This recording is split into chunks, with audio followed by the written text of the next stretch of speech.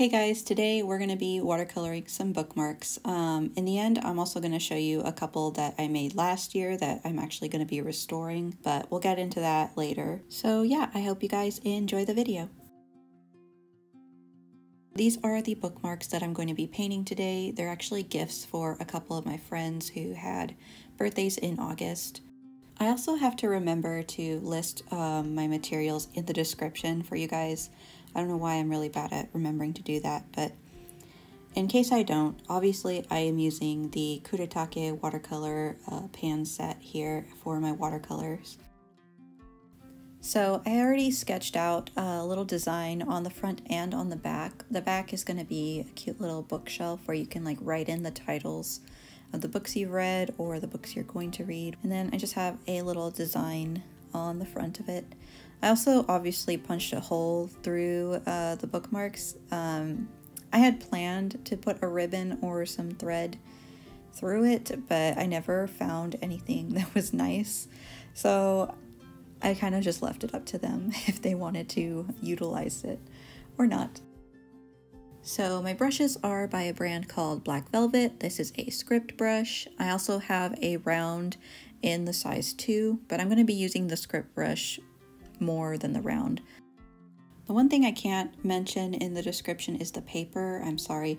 I know the brand is Fabriano, but this paper is actually really old and I don't have a link for it. I don't know if it's even still being made.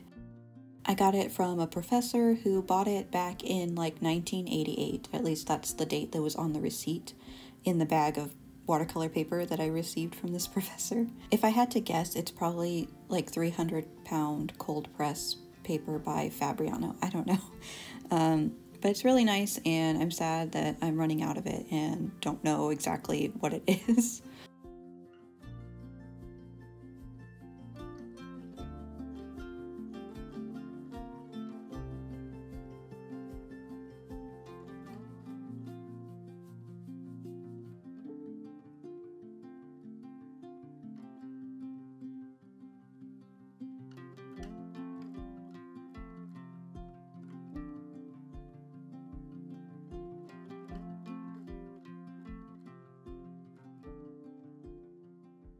So like I mentioned before, these are actually going to be gifts for a couple of my friends, and I decided to personalize each one just a little bit. So my friend has a cat named Precious, so I decided to add her little cat to the design.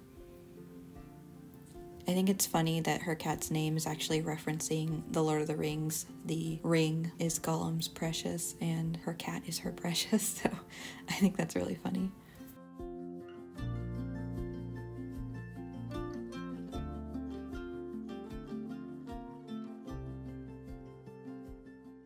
Alright, we are all done with this bookmark. We still have to do the back, and I am going to be adding gold in the end, but for now we're just going to go ahead and move on to the second bookmark. So this one, I knew the color palette I wanted to use for this bookmark, but it took me a little longer to kind of get what I should personalize it with. And originally I was going to do her dog because I did my other friend's cat, but the silhouette wasn't working, so I ended up having to go a different route. And I know she really loves Sailor Moon. I had already added some stars in the design that I was going to paint in gold, so it just made sense to have a moon. And then after that I drew in Luna, the cat from Sailor Moon.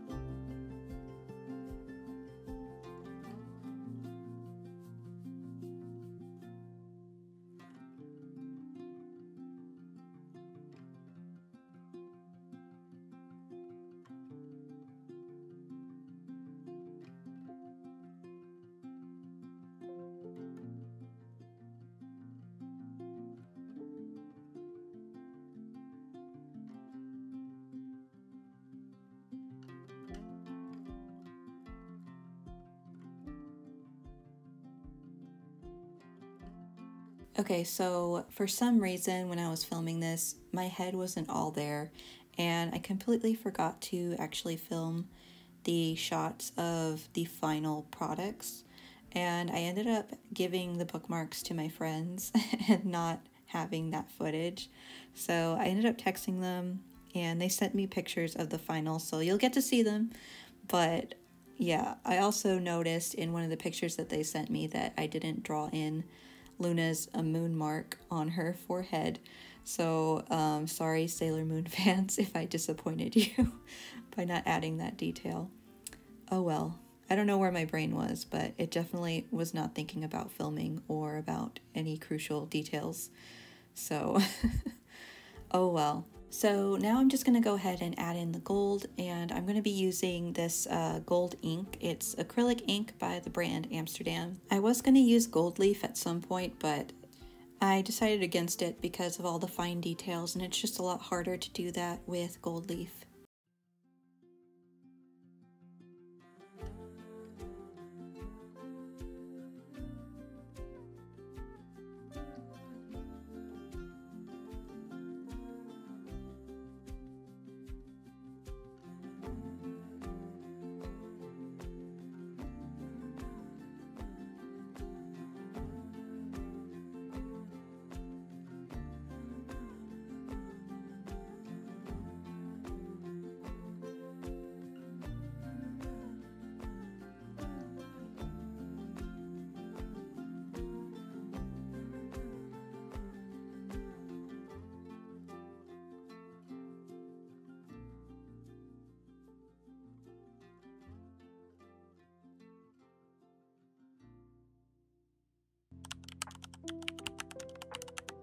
So last year I hand painted these two bookmarks here, and if you want to go check them out, they're on my Instagram. And what happened was I ended up using a adhesive that wasn't really an adhesive. I used this, which is actually a watercolor masking fluid. The reason I chose this instead of an actual adhesive was because of the applicator. I thought I could get some really fine details with the gold leaf, but it actually backfired because this didn't dry very well. It did dry, like it was very hard, but it also retained its stickiness, and the gold leaf just didn't want to stick, and it ended up all over my book pages. So I couldn't use these bookmarks for the longest time, but today we're going to be scraping it all off and applying some gold ink instead. So here I am scraping off all the nastiness using a ruler and an X-Acto knife. After lots and lots of scraping, I eventually got everything off of both bookmarks. I think I'm going to have to go in and touch up around the edges a bit where there was some staining. So we're going to go ahead and do that now. Maybe I shouldn't have put so much paint on my brush, but oh well. And I'm just trying to kind of get rid of a lot of this weird color that was left by the glue. It's kind of a weird dark stain. I'm going to paint over with gold anyway, but just want to clean it up a little bit and make it blend. And the gouache is a little darker, so I'm trying to be careful to match the color. I did have to dilute some of the layers a little bit after I put down the color because gouache is just so much more opaque than the watercolor I was using. So yeah, you can see there, there's Winnie saying hi. But yeah, you can see where I put the gouache, it stained it a lot darker. So I just went ahead and added a little more water to blend it all together.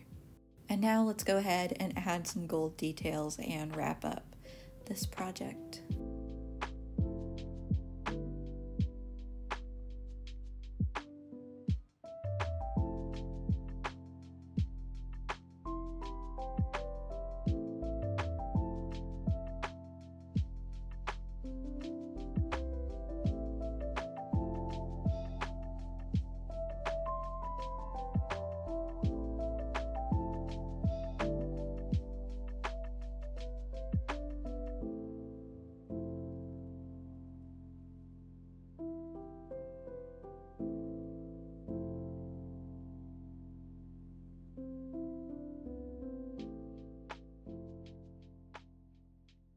So here are the final bookmarks. As you can see, it's not as shiny as the gold leaf version was. You kind of need to direct it towards the light to kind of see the shine, but either way, they're better because I can finally use them in my books now that they don't have that sticky, gunky stuff to them. I also painted the backs gold. This side is just all gold. But yeah, that is the end of this video, guys. Thank you so much for watching. I hope you enjoyed seeing me do this little craft. The next few videos are going to be all about prepping for Inktober, so if you guys want to join me on that journey, please consider subscribing. Also, I have my Etsy shop linked in the description if any of you guys are interested in buying stickers or some fun prints. I appreciate it, and I will see you guys in the next video. Thanks so much for watching. Bye.